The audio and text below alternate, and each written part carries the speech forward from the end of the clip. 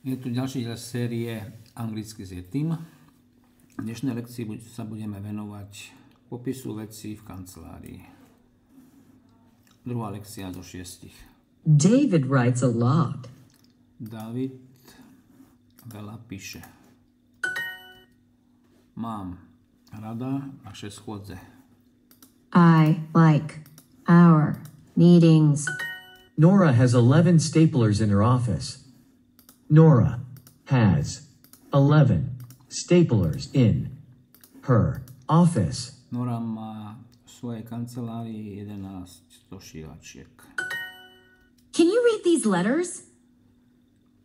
Mohol by si prečítať tieto listy?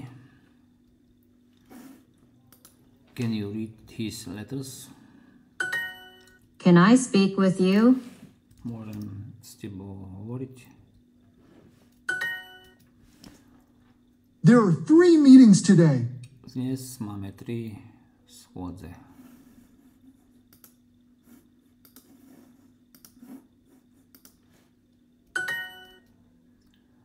V taške je 11 dopisov. There are 11 letters in the back. Alice wants to write a song. Alica chce napísať pieseň. Alice wants to write a song. I like our meetings. Mám rada naše schôdze. Môžeš pracovať v nedeľu, prosím? Can you work on Sunday, please? I write letters every day. Píšem listy každý deň. I write letters every day. Can you work on Sunday, please? Môžeš pracovať v nedeľu, prosím? Nora má vo svojej kancelárii 11 zošívačiek. Nora has 11 stapler in her office. There are 4 offices in this house.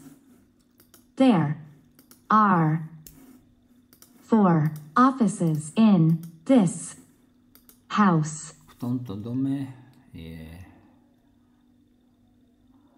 sú 4 kancelárie. This stapler is $11. Táto zošívačka stojí $11.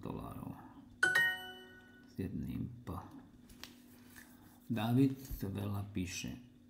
David writes a lot. Bang. Bang.